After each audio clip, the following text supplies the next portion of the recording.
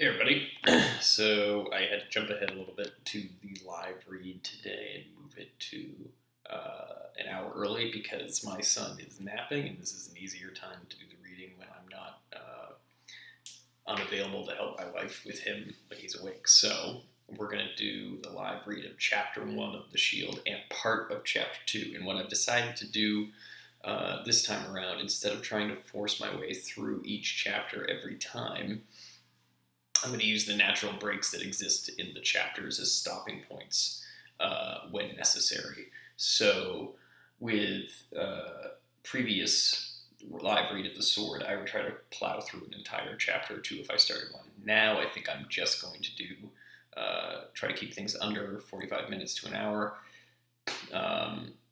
and that way the episodes move along and have those natural stopping points that we're using. So to recap, the previous section, the prologue, introduced more of Trem's backstory when he was younger at the Fortress of Aves, and also introduced the conflict between Alanormir, the goddess of life, and Naroth, the god of death. And that is relevant because at the end of the chapter with Trem's flashback, you find out that Vakhtyn, the guy who is training him, is an adherent of Naroth's, but that they are not necessarily in agreement on how to go about accomplishing their goals with the future of the world and the mortals in it, and that sort of thing. So, on to Chapter 1. The hunger toward him through the deafening darkness. His eyes flitted all around, seeking in the nothingness the means to satiate his dreaded lust. Reason fled from him, and he clawed at the stones until blood ran from his fingers, each time thrusting them into his maw in an impossible attempt to stave off his need. Constant howls and shrieks echoed through the cavernous halls and stairs of the tower, most coming from above, but some, the most bestial and unimaginable sounds, came impossibly from below. The prisoner tried to ignore them. There was only the need, the desperate, unending need that never left him and rent his mind and body asunder, as surely as whips upon his flesh. He roared in terrible frustration and threw himself against the walls and iron bars at the back of the black cell, hoping to strike himself from consciousness for only a few moments to ease the suffering. He heard them then, footsteps on the nearest stairs, soft velvet boots, a quiet and deliberate padding, accompanied by a strange and rhythmic clicking and whirring like gears mixed with an aging clock that kept time precisely but audibly. With a monumental effort, the captive held his rage in check and crouched quietly, straining for any sight of the fiend he knew was coming. As the faint tread neared him, the steady claptrap remained, the motions of his captor now visible in the weak light of a glowing orb hovering over one shoulder. It was the warden of this tower prison. His alien, almost musical accompaniment could not have belonged to any other. Without realizing it, the prisoner had burrowed against the back stones of the cell, watching from afar as he did. The figure stopped just short of the cell's bars, unmoving and silent. The magical orb, surrounded in wisps of faint smoke, whirred from one side of the cloaked form to the other. Within its confines, the captive felt his rage build to an unbearable height, his anger overflowing, though he tried to contain it, knowing he must try to keep his distance, even as he wished to strike.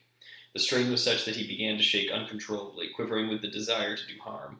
The orb paused in its circumvention of this mad host, revealing a terrible mask of wires and crystal, with dead eyes glowing faintly above it.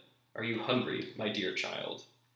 Rage crashed in waves within the prisoner, but he held back. He managed to croak out, "I'm not your child, sorcerer."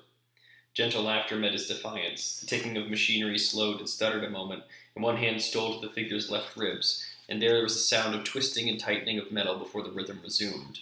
In that brief moment, it seemed the warden of this dark place jerked and hitched in his movement, but the captive could not be certain. The dark presence whispered enticingly, "Your journey has only just begun. You have no idea what wonders await you, and you will not forget when we are through that you are my child. I have made you. You will be grateful to me, always, as you should be now, for I have brought you something to ease your pain." A force impossibly strong but painless took hold of the captive and pressed him back against the walls of his prison. The suffering prisoner tried to fight back, but was all for naught. The devil that had brought him to this black place had him pinned with his magic. The captive snarled and spat into the unending blackness, unsure if he hit his mark. The cell door swung slowly open, and the warden stepped inward. The faint light of his orb now showed that he was not alone. He bore a small child in his arms, her face wan and sickly, but her eyes were alight with horror and understanding as the sweat soaking her clothes reeked of fear. The captive cried out as if struck and pressed his face against the stone of the cell, almost as if to grind his flesh into it as he wailed, "No, I said no more living, no more." The captor deposited the unmoving parcel in the center of the cell. She will not fight, I have seen to that, but you must grow to accept your fate. She's not of your ilk, Azariel. You are the only one of your kind, and likely shall be forever.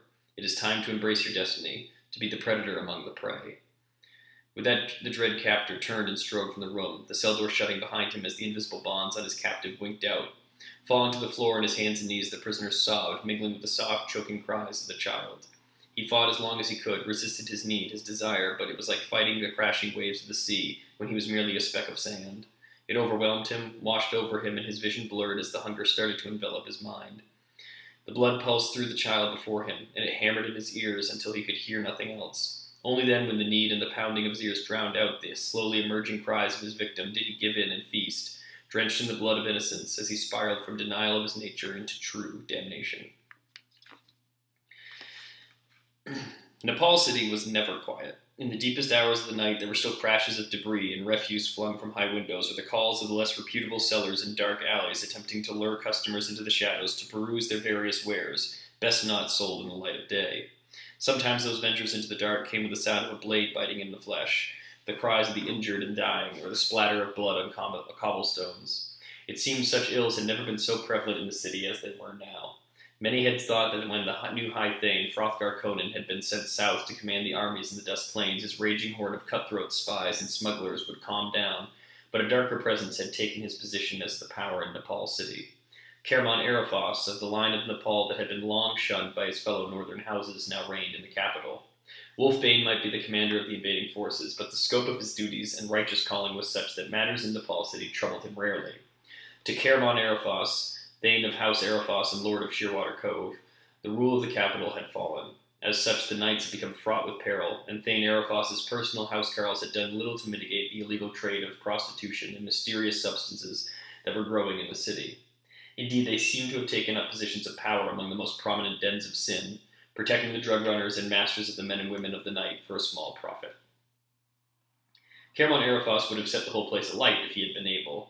His family's house had once tried to rise from nothing to be on equal footing with those of House Squall and Glaciar, when the first northern kingdoms had been forming. The Squalls, already recognizing the wealth and prosperity they would be assured from the mines they had established at the foothills of the Dragonscale Mountains, refused to let this upstart group hold court and bargain for equal footing in their settlement. The Arafos and their followers had been sealed in one of the deep mine shafts after bitter fighting and left to starve. No one could have foreseen they would find underground passages to the west and survive the trek across the Bowl of Storms, to become a great house dedicated to repaying the acts of the Squalls for all eternity. Yes, Kerman would have happily let the city burn and then rebuilt it using the majesty of dark ice that had been carved into the imposing fortress of Cold Crag, which dominated the skyline of Shearwater Cove. A whole metropolis made of the mystical material, a true testament to the greatness of the North should have achieved, would have been Kerman's vision. Yet he was content with what he had done so far. The line of House Squall was severed. Greymane had fled, and given his shameful actions before his imprisonment, he could never return to the north as anything but a prisoner. Greymane's father, Algathor, had died in Glaciar. Raymir Squall, Greymane's lone surviving daughter, had apparently tried to flee through the Dragonscales to the Bowl of Storms. Even if she managed to get past the mountains, she would never survive the harsh conditions of the frozen land. Kerman Arafos had finally achieved what his ancestors had attempted to accomplish since their inception. He had orchestrated the destruction of the hated Squalls. And now he was in command of Nepal City, second in authority only to Wolfbane himself, and, if he were being honest, that unnerving wizard Dearvaron. But the mage was rarely at court and hardly a presence when he was. Kerman had taken to exploiting the authority he was given and the indifference with which Wolfbane treated such, what must have been to his mind, small matters. Kerman had sent his housecarls to oversee Hrothgar's interests for a price, of course. Thus his personal coffers had grown heavy even as the people of the city grew fearful and withdrawn. Wolfbane hardly seemed to notice. The so-called Napoleon resistance concerned him far more. Having taken up a fluid base of operations in the Whitewood, the resistance was a thorn in Wolfbane's side. While Nepal City had been culled through the use of force and political machination, the other northern houses had proved more stubborn than the leader of the Nerathians had expected. What Kerman, a man Wolfbane knew to be driven almost solely by a childish need for revenge, did in Nepal City was of no matter, as long as it remained under his complete control. Kerman was certain he could exploit his new power to his heart's content as long as the city remained firmly in Wolfbane's grasp. Much to his own chagrin, Wolfbane was rarely able to leave Castle Bane, the title he had given to the former Nepal City castle from where he now reigned. Castlebane was a unique construction for a defensive fortification, given it was added to a previously walled city and not the other way around. During the unification of Nepal, Vladar Conan, Thane of his house, had aligned with Varanus, the god of truth, and tried to conquer all of northern Lagotia.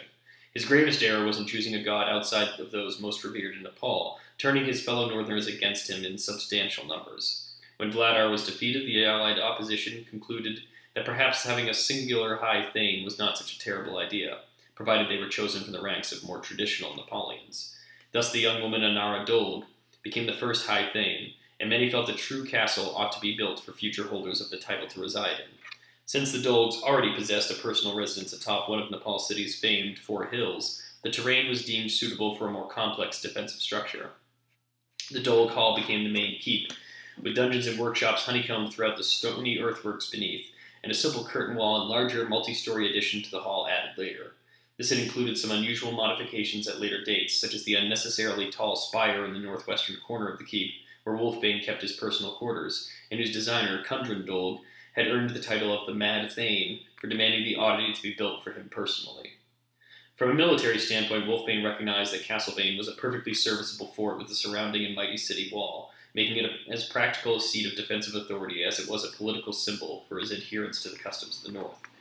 And yet, even as he respected the value of it, he hated the place. Castlebane and Nepal in general had begun to feel like a prison to the warrior from the west.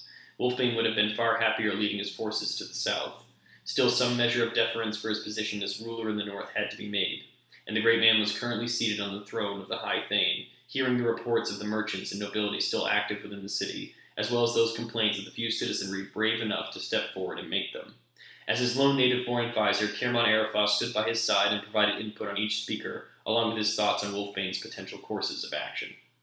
The man from the west could not, and in truth did not wish to, hide his utter boredom and disinterest with the proceedings. Like most government meetings Wolfbane had attended, these sessions were full of false bowing and scraping to appeal to his ego and petty or impossible to address concerns. Wolfbane had little use for such audacious wastes of his time. He leaned his head on one massive hand, slouched on the throne of the High Thanes with his legs spread languidly wide, half listening to each visitor. Kerman would lean in and give his input from time to time, which was the only point when Wolfbane would actively pay attention. The last emissary from a great house, Wolran Kaldagar's youngest daughter, finished her account of trade and exchange within the city. Wolfbane barely caught reference to violence and theft, waving Kerman away before he could speak and saying, "I'll see to it the streets are made safer within the week. The finances of the nation must be kept in order." There was no intonation of dismissal, and a brief pause marked by uncomfortable silence fell before the young woman realized she was to leave. She curtsied slightly and walked quickly from the hall. Behind her came a small group of simply dressed men and women. Kerman eyed them from a distance and scowled, leaning down to Wolfbane's right ear. "Peasants from outside the walls, my lord. I doubt this is worthy of your concern. I apologize. I thought my guards had made it clear the common folk were not to disrupt you with unnecessary problems." Wolfbane did not respond.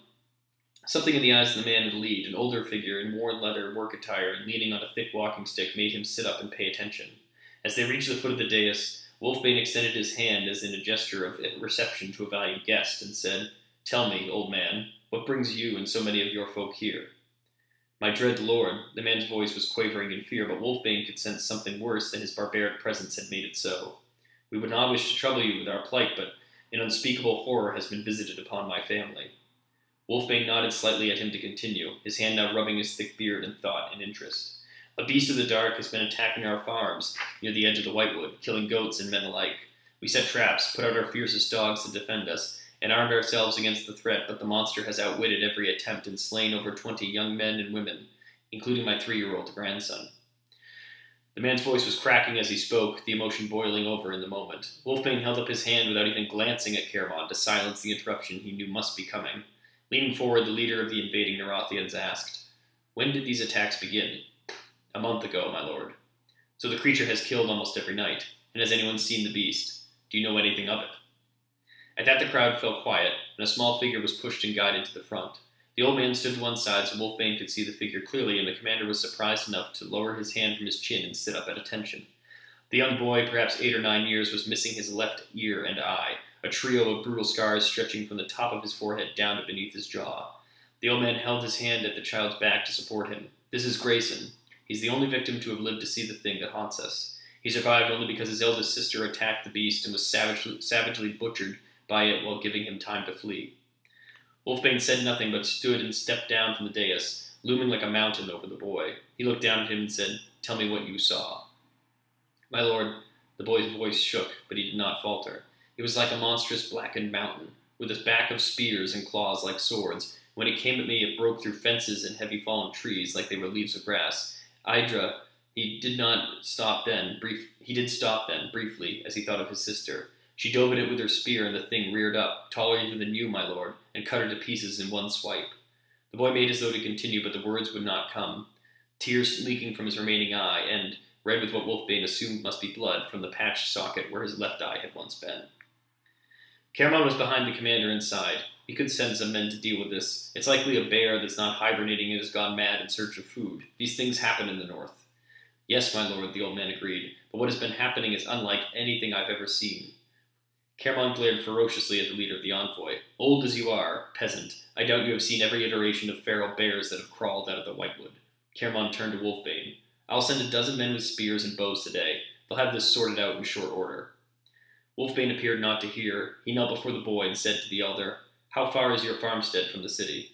"Perhaps half a day's ride, my lord." Wolfbane said nothing, nor did anything at first. Then, nodding to himself, he stood and walked past the throne, heading for the stairs leading to his personal chambers high at the top of the great spire of Nepal City Castle. "Caramon, have my horse saddled, and gather a number of your men. We will settle this for these people tonight." The Thane of House Erephos was agog, unsure how to respond and unable to move, standing in stunned silence. He watched his leader disappear out of the hall and turned to the unwanted guests. He scowled fearsomely and waved a hand in frustration. "Go, then. We will meet you outside the east gate within the hour." Stunned, but sensing there was hope, the small band turned and shuffled sharply out of the main hall of the castle. Caramon watched them go in disgust, then turned to one of his men stationed along the wall of the grand hall. "You heard Lord Wolfbane. Go and get your horses ready, and saddle one yourself as well as 5 more for your fellows. It looks like we'll be hunting a bear this evening." Chance to adjust.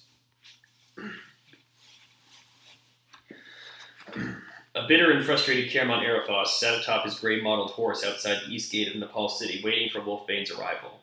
Dressed in his yellow and brown cloak and other finery, which would have made more traditional Napoleon snicker, he cursed the cold. The Thane was displeased with the entire expedition, not just because of the danger it posed to him and the man he had sworn allegiance to, but because it was a waste of time on the part of them both. This was a matter to be delegated to those not in power, and for some reason, Wolfbane had decided to see to it himself. A rickety cart, laden down with the small group of farmers who had come to plead for aid, waited some distance down the road. Caramon had made it clear he wanted nothing to do with them or their troubles, and they seemed content to keep clear of him and his men. The Thane of House Erephos watched his breath form cloud after cloud in the frigid air, and tried not to think how much frostier the weather would be after midday. Wolfbane came riding out of the gate then, alone. He was clad in a mass of fur with his signature wolf's head atop his own. The black and brown skins of several beasts were only just enough to cover his massive form, and he looked not unlike a giant bear himself. His chest was bare, with a single leather strap across it to hold his battle-axe, and a long, thick fur kilt covering his legs that ended in high leather boots. The man from the west rode steadily past Caramon without a word and up to the cart, where the old man sat on the bench beside a younger woman.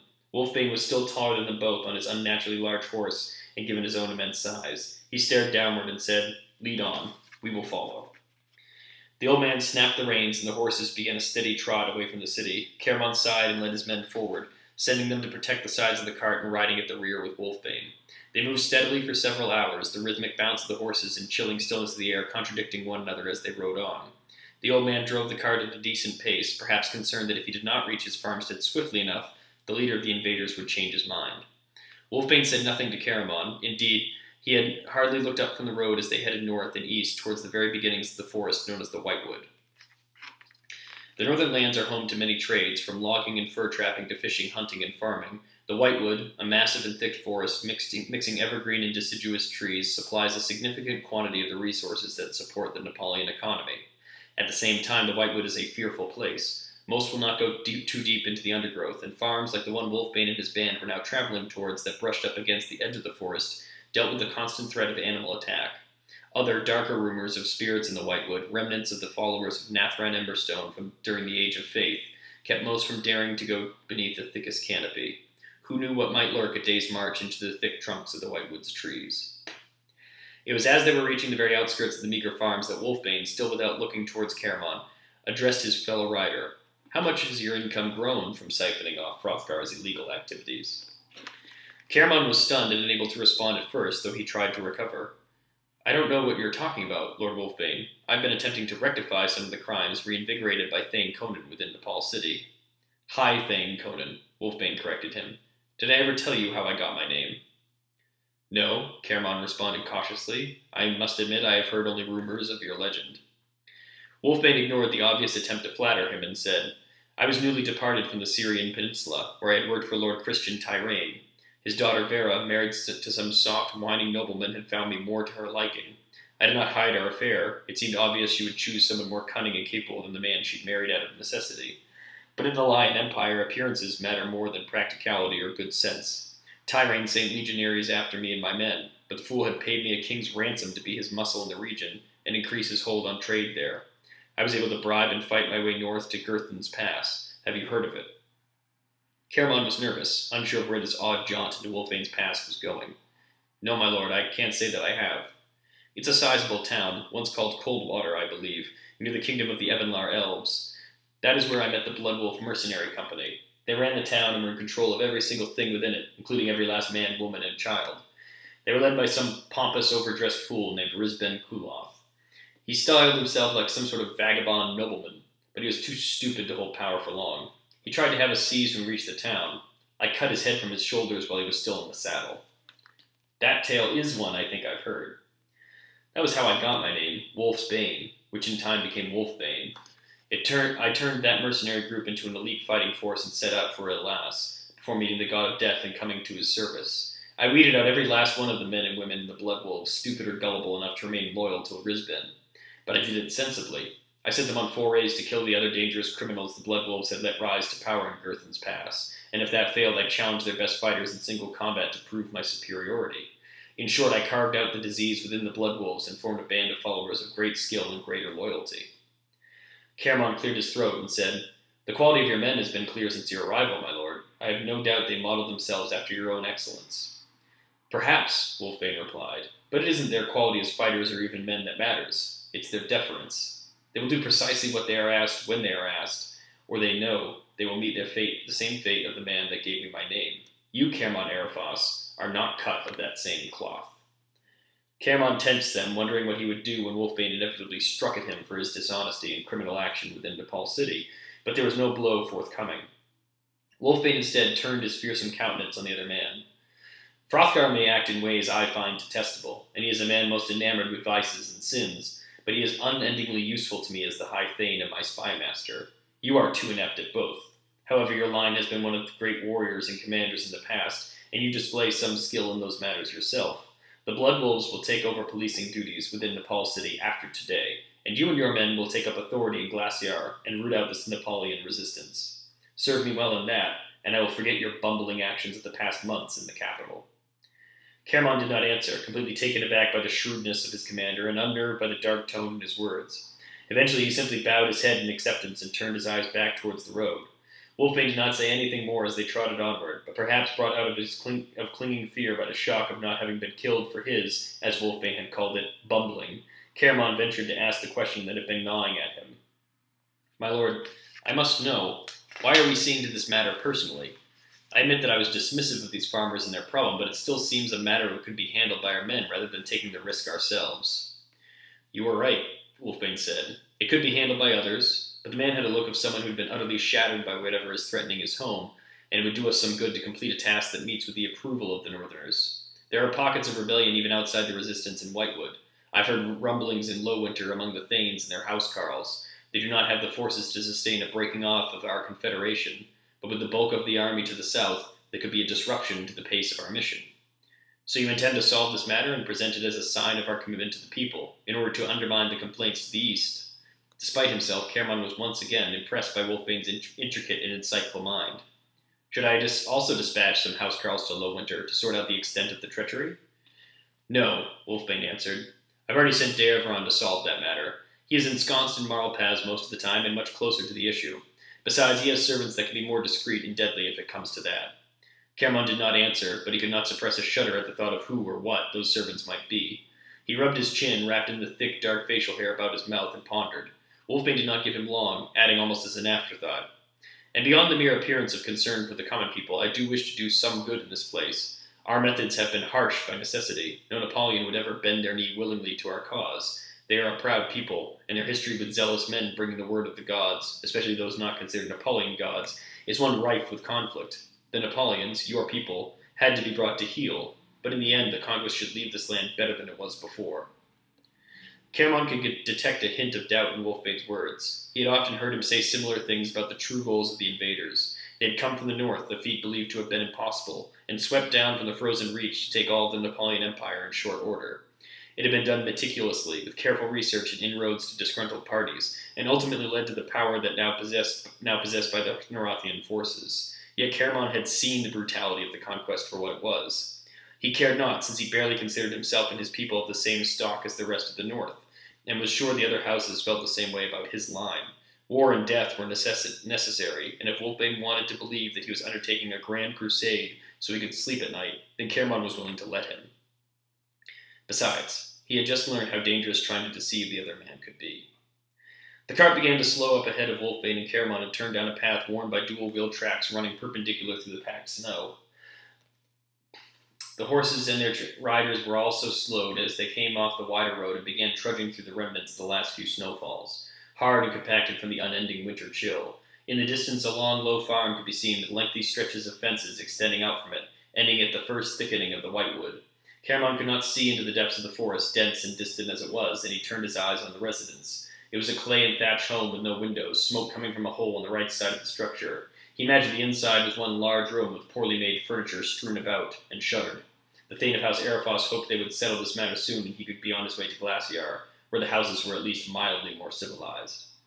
As they reached the home, two figures came out of it, both women, perhaps teenagers, and clearly shocked at the appearance of the riders. They nearly fainted when Caermon announced himself and Wolfbane, but the old farmer managed to calm them and welcomed his esteemed guests inside. Wolfbane entered first, leaving the soldiers Caermon had brought to feed and water their mounts. The Thane of Erephos came in and was displeased to be proven right in his estimation of the state of the home. The room was lit by a bright, flickering fire and had little within it more than straw mats and a meager set of benches and a table. Wolfbane did not seat himself, but gestured for the farmer to take his place at the table. "Can you show me where we will find this beast? I would like to return to Nepal City tonight, if I can." "Of course, my lord," the man answered. He beckoned the young boy who had survived the creature's assault over and placed his hand on his shoulder. "Grayson knows the way, and his elder brother can accompany you. He's fairly skilled with the bow."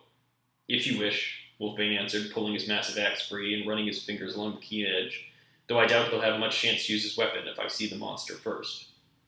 That seemed to settle the matter, and there was nothing to be done then except to march to the woods. 3 of Caermon's troop came with them, along with the young Grayson and his brother. Wolfbane followed the boy at his heels, posing quiet questions as they walked that Caermon could not hear from his position near the back. He had no intention of getting himself near enough to be harmed by the bear, but he had his blade pulled free and brandished so as to look ready for a fight. The walk was not a difficult one, but the sun was going down early, given the onset of winter, and the elder of the 2 boys expressed concerns about hunting their foe when it was darkening. Wolfbane calmed him by promising to turn back if they caught no trace of the beast when the light began to fail, but then they were at a thick and imposing rock near the tree line, and Grayson pointed with a wavering finger at it. Caermon, despite his misgivings, came forward to see what was on the stone, and noted splashes of dark, dried flakes. Wolfbane knelt in the snow and studied them, running one hand on the rock and looking at the ground and the trees about him. He pointed to one trunk a few feet away, marred by deep gouges in the bark, and Caermon followed his finger. The chunks of wood ripped free had to have been about a foot in length and many inches thick. Wolfbane approached the tree. Caermon saw that the claws had the claws dug any deeper, the entire thing might have come toppling down. Wolfbane ran his free hand over the gouges and sniffed it. There is still some sap leaking from the wood. This is not so old a mark. When were you attacked, boy? 5 days ago, my lord. Then someone else was out here since and met the monster. Our eldest brother, the other boy said. He came out a few days ago to look for signs of our sister. Wolfbane peered around the thick trunk of the tree and paused as his eyes caught something. He turned away and began walking back towards the 2 boys. I think he found more than he would have liked. We should get you both back to your home.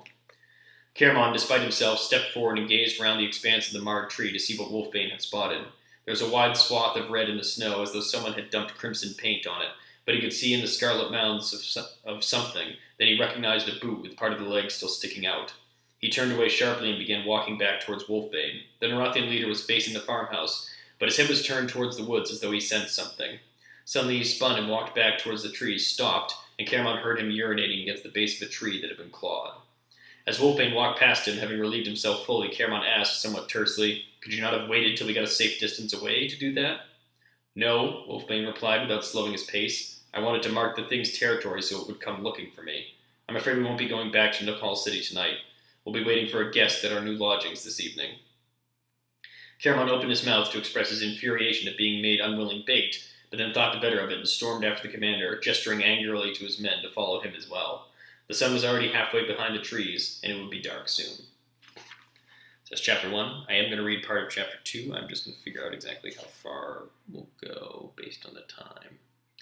Yeah, so I think we're going to go a couple more pages here. In western Southron, there is only the sun, the heat, and the sand. Some things grow from the barren, cracked earth, but they are mostly small plants with sharp spines that secrete deadly poisons. The wisest nomads can get past their spiked defenses to the precious stores of water, but any man or woman not native to the region and privy to her secrets will die in the attempt. Their corpses feed the small animals that burrow beneath the sand for protection from the sun and wind, the only creatures able to live longer than a few days in the deserts of the east. It was through this inhospitable land that Rath Ib Athor Ein Elman led his foreign companions. The Malarian never shed his dark, all-encompassing garb, even when the heat was so severe that a hazy vision crept over all the travelers. Rath never wavered and never rested. The Watcher from Yulinar would allow his followers respite only when he felt they must rest, but he tried to push the refugees of Delmore and their saviors onward. The endless sands had been his home all his life, and Rath knew that if they stopped for too long, they would eventually be incapable of starting once more. Bare-chested in his normally white skin, now a light brown from the sun, Logan tried to keep himself moving among all his charges, doing his best to lead by example as he offered encouragement and prodded them onward.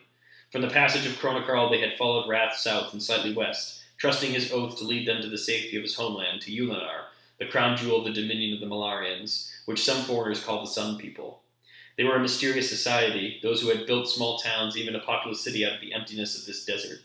Logan believed less and less each day that such a thing was even possible. The very air seemed to actively work against he and his allies, choking the breath in their lungs with heat and fine grains of sand.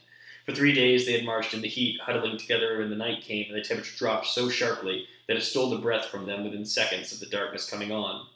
5 of the wounded and infirm had died already, and Logan feared many more would perish if they did not find shelter soon. They had left the bodies unburied at Rath's insistence, one born from the creed of his people and the practicality of not wasting energy digging graves. Logan wasn't sure a hole could even be made in the shifting sand or the hardened deep beneath it. The journey had begun with much more promise. In the plains and thin woods near the mountains, there had been game and water to keep them supplied. Rath had pressed upon Logan the urgency of rationing food and water for later, and the knight was glad he had listened. They still had enough of both for another week or more, but nothing could combat the way nature was conspiring against them now. The black-clad guide had insisted they were close to a small oasis, a place where they could find respite from the oppressive land about them. Logan hoped he was right. He could not bear the deaths of any more people, those he had promised to protect, not to mention many that he had come to regard as his friends. Diaga, not as frail as he had been when they first left Gylakill, had fared better than Logan expected, but he was worn down now from the extreme climate and caring for Treb. The half-elf was still unconscious and horribly scarred from his encounter with Balthazane beneath the grim rise of the Sun-Teeth Mountains. Neither Diaga nor Kaliandra could heal him completely, his wounds being too extreme and terrible to be mended by their magic. Rath had promised help from his people, gifted in many things arcane and mysterious, but Diaga was still fighting to keep the half-elf alive until then. Kaliandra had added the strength of her faith and service to Endoth, but she was also attempting to keep the young children, Samuel Jovian and Nawandel, sustained as well. Such disparate efforts had sapped much of her formerly optimistic spirit. The rest simply pushed on because there was nothing else to be done.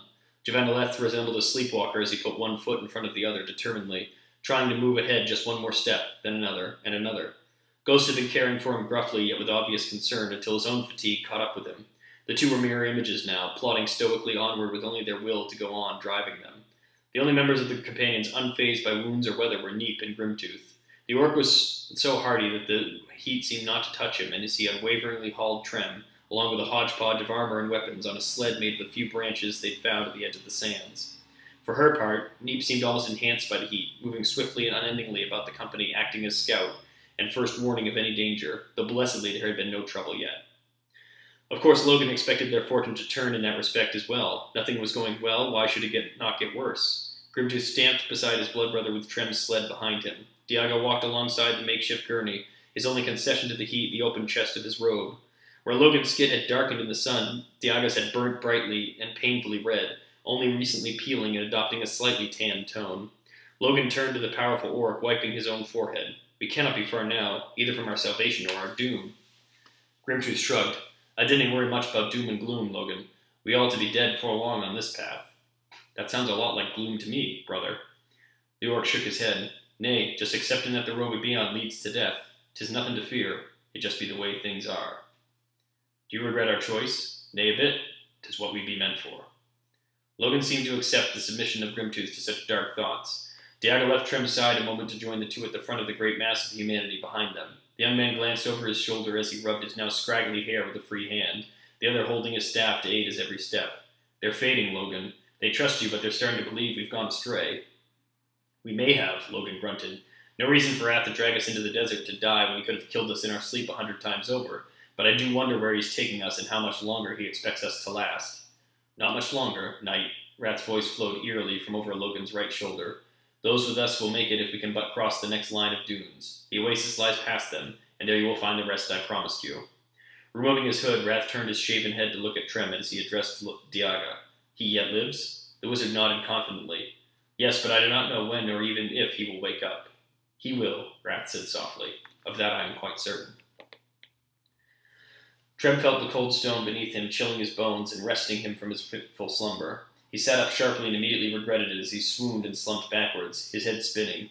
Closing his eyes, he concentrated on his other senses, the musty, aged smell of the room, the gentle touch of thin cloth against his waist and legs, and the crashing noise of complete silence. His eyes opened slowly, and he propped himself up on his elbows. He was naked, covered in a thin gray shroud that hung across his waist and down to the stone floor beneath him. With extreme care, he sat up, pulling the cloth about his hips as he studied the room. It was a tomb, an ancient one bedecked in murals and carvings he did not recognize. He eased himself forward, thinking to get on his feet and investigate further. I would not try that, Trem. Not yet. The half-elf's head snapped to his left, the tomb's entrance, where Narath, clad in a fine black robe with silver trim, leaned against the frame of a sealed stone door. My son played rather roughly with you, and I fear he's left you weakened, even here in the world of dreams. The half-elf looked at the god of death coldly before replying. I have learned that I cannot be certain who visits me in this place. You may be Narath, or you may be Balthazane in disguise once more. Narath laughed softly. If he meant to put you at ease, why would my son choose my form? His head still aching, Trem winced and muttered, I don't pretend to know. I thought your kind was limited in your ability to manipulate me here, yet you keep encroaching on my dreams. You are weak. Your defenses are hardly present. Trem contemplated trying to manipulate this portion of the dreamscape as he had when Balthazane had sought him out after nearly killing him in Sunhall, but he was weak, and he suspected that Narath would be far more difficult to drive off than his progeny. Instead, he decided to talk, since it seemed to be all his adversary was interested in. If you truly are the god of death, then tell me what you want. Want? Narath seemed genuinely confused by the idea. You know what I want. You've known for a long time. But in this moment, why seek me out? It seems you wanted to kill me. If you wanted to kill me, you could, so why are we talking? Narath sighed and stepped from the entrance, spreading his arms. It's the same as it has ever been, Trem. I want you to see the bigger picture. You tried to kill me. Balthazane tried to kill you, not I. He's your son. Trem could not contain his anger any longer, lurching to his feet. You mean to tell me he does not represent your will? Trem stumbled as a wave of dizziness washed over him, obscuring his vision. Before he could recover, he fell forward in his sudden frailty, pulling him downward, but the floor did not rise up to meet him. Narath had rushed in silently, catching Trem in his cold hands before he struck the ground. I told you that you were too weak. The immortal whispered softly in his ear, too weak and too rash to know when to stay still. Trem raised his head with some effort to meet Narath's dark eyes. Balthazane has his reasons for hating you, and most mortals. When you reach Yulinar, you could inquire why he feels as he does. Yulinar? That's where you're going. It's the only reason to have braved the passage of Chronocarl in the Endless Sands. Narath steadied Trem, making certain he could stand on his own, before stepping back to give him some space. In Yulinar you can learn much, if you are willing to ask the correct questions. Seek out the temples, talk to me and the other gods, and then we can see what you've learned. Trem did not have a chance to reply as the room about him winked out of existence, and he felt himself falling suddenly into limitless space and time. Let's see how long the next section is. Alright, we'll do one more section. Trem's eyes snapped open, and the area about him was not the horrid emptiness he had felt all around only moments before. He could instead feel his body swaying, shifting as it moved slightly and methodically onward. Trem smelled the dry heat of the air around him and squinted to make out the sinking sun in the distance that, despite its gradual fall, still shone brightly upon his face. The litter he was attached to held him snugly, and he could not move, nor was he certain he could speak. He saw the massive, light green bulk of Grimtooth's back and shoulders moving doggedly before him, somewhat darker in color than he remembered, hauling the sled Trem was strapped to across the sand-covered dunes to a destination he knew nothing of. Trem tried to sit up and felt a wrenching pain through his legs that lanced across his whole body so suddenly and viciously that he let out an audible gasp of shock. This brought the marching orc to a sudden halt, and he glanced over his shoulder, eyes widening when he saw Trem was awake. He spun back and bellowed, "Ye be awake, lads! Javanaleth! Diaga!" Jovan was the first to reach the litter, kneeling down with a look of real concern at Trem's grimacing face. "Water," Trem rasped, "please, and the mage's touch if possible." Diaga was already there, along with Ghost, who wordlessly opened his near-empty canteen and poured a few drops onto Trem's tongue. The mage knelt and undid several of the bonds that held the half up to the sled and looked at them. "How severe is the pain?" Trem did not answer, merely swallowed and winced as that action also lanced pangs of agony across his body. Diaga nodded as though that was enough and stood, waving his hand to another approaching figure. "I can try to alleviate the pain, but it would be less effective than Kaliandra's faith." As if on cue, the young woman in her fluttering white robes was beside the litter, brushing her dark hair from her face. Without looking at the wizard, she asked Diaga, "What do you want me to do?" "He's in pain. Can you lessen it without sending him back to sleep?" Looking at Trem, Diaga explained, "I'm afraid too much exertion, and he might not wake up again."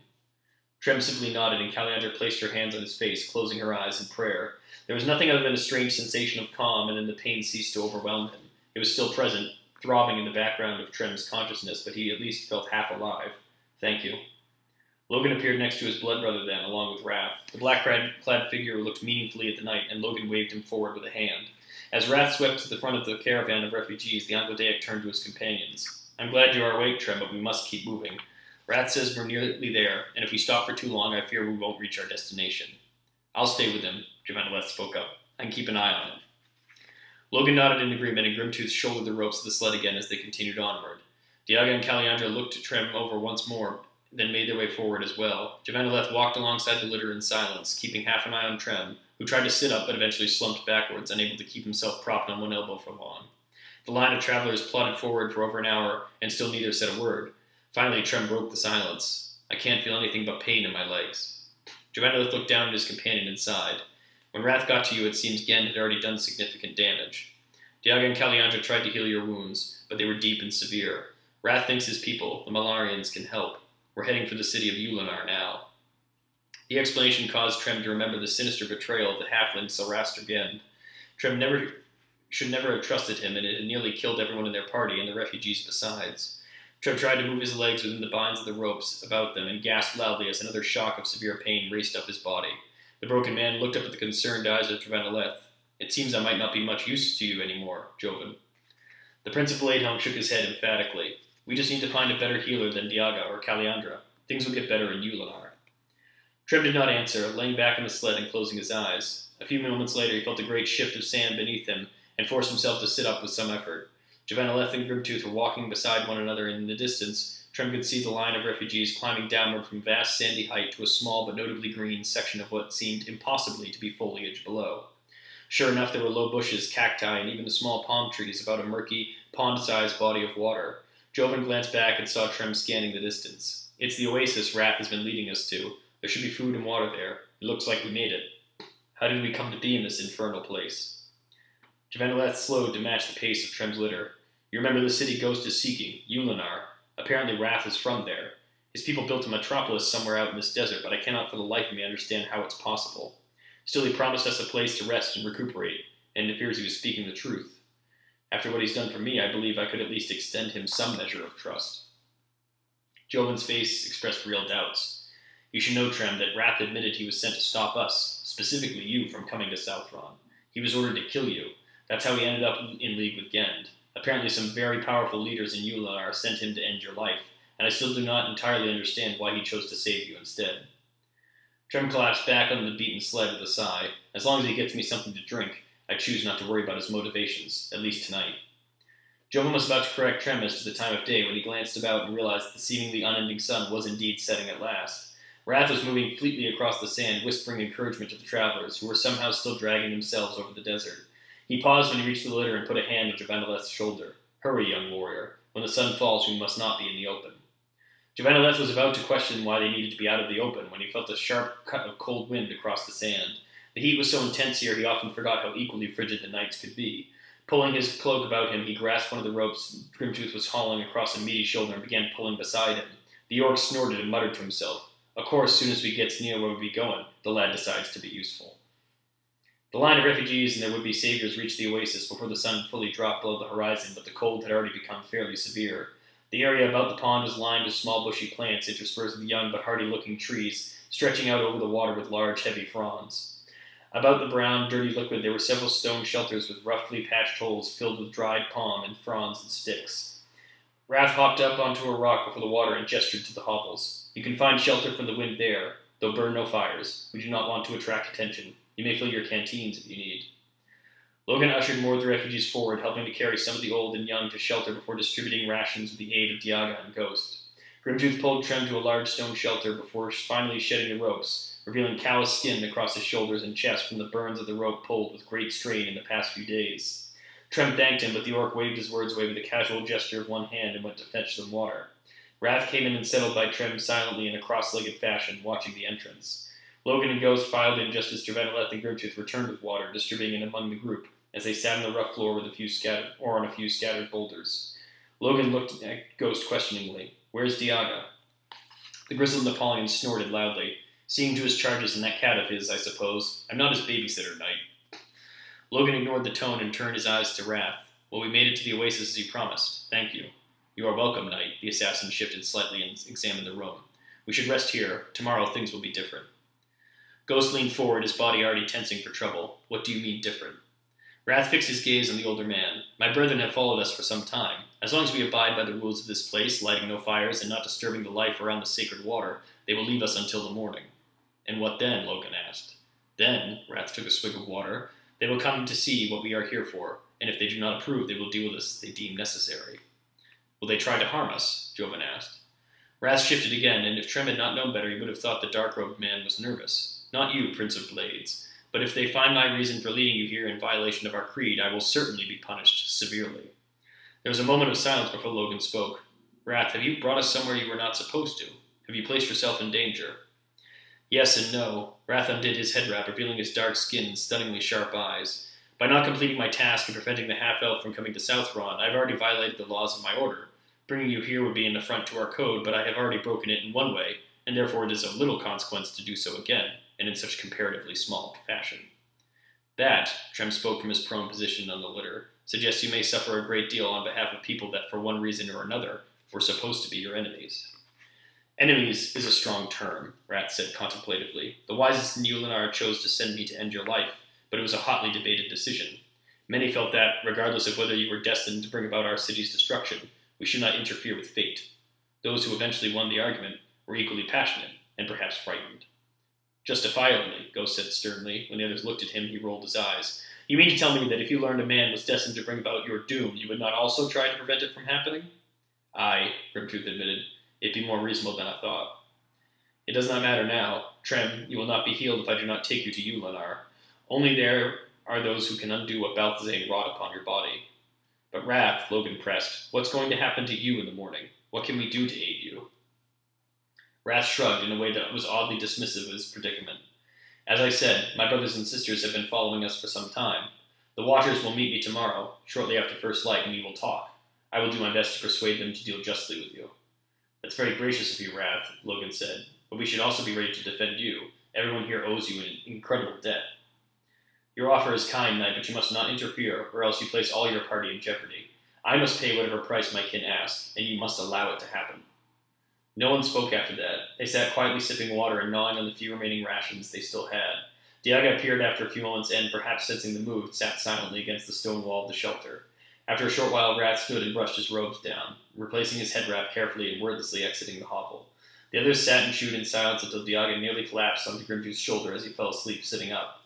Despite his protests, the maid was laid down near Trem by the orc, and quickly joined by Neep, curled up beside his exhausted form. The orc stood and stamped his boots. "I can take the first watch." Logan nodded in acceptance. I'll relieve you in a few hours. Grimtooth strode out with surprising stealth for such a massive figure. Javanaleth, Logan, and Ghost remained a while longer before the Napoleon excused himself and exited into the windswept night. The gusts of frigid air howled outside as Jovan tried to settle down on a hard patch of ground near the mage. He could hear Trem's breathing had slowed and was now rhythmic, indicating the half-elf slept once again. Logan's voice came eerily from the entrance to the shelter, where he still sat upon a small boulder. Do you think Rath's people can truly heal it? Jovan was taken aback by the audible doubt in the normally stalwart knight's voice. I think, he said slowly, that if Rath says they can, then they can. Logan did not answer right away, but after a moment he said, I was not the son who would grow up to be king one day, Javanaleth. I cannot imagine how much that is weighed upon you, being the heir to a throne. I understand war and battle, right and wrong, but I do not relish being a leader. You got us here, Logan. You held our small band and the refugees together. Rath got us here, Logan sighed. I know that I did what I could to hold everything together, but I was just blindly stumbling forward like everyone else. And now the man who saved us is in danger, and apparently there's nothing I can do to help him. I know I have to let Rath see this challenge through himself. I know only he truly understands the customs and expectations of conduct, but I still feel I should do something. Only I have no idea what, and truthfully, I just want to see the people of Delmore to safety and find a way to return to my own home. Jovan did not know how to respond, so unusual was this moment of insecurity from the dependable Logan. He must have waited too long because Logan stood and walked wordlessly out into the wind. Javanaleth lay there on the floor of the stone shelter, listening to the howling outside and thinking about his own home. All of this had begun because he had gone looking for his father, and now here he was, a continent away, searching for so many things at once. A healer, shelter for hundreds of displaced victims of war, and a rumor of a weapon necessary to bring about one man's revenge, or maybe even his salvation. In his mind, Jovan believed Rath would find a solution and be spared any punishment, but perhaps it was just his own need for optimism in light of the grim circumstances. Rather than dwell on the challenges still facing them, Jovan rolled onto one side and eventually drifted off to sleep. So that will be it for today. If you want, you can follow me on Twitter at Legacy Chronicle, and you can always send questions, messages, etc. through Twitch or on Facebook. If you search for Legacy Chronicle on Facebook, I take book orders, t-shirt orders, all that stuff. Thank you for those who came in and listened. Thanks for the hosts, for Miss Beezus and anyone else. And I hope to see everybody on Sunday at 3.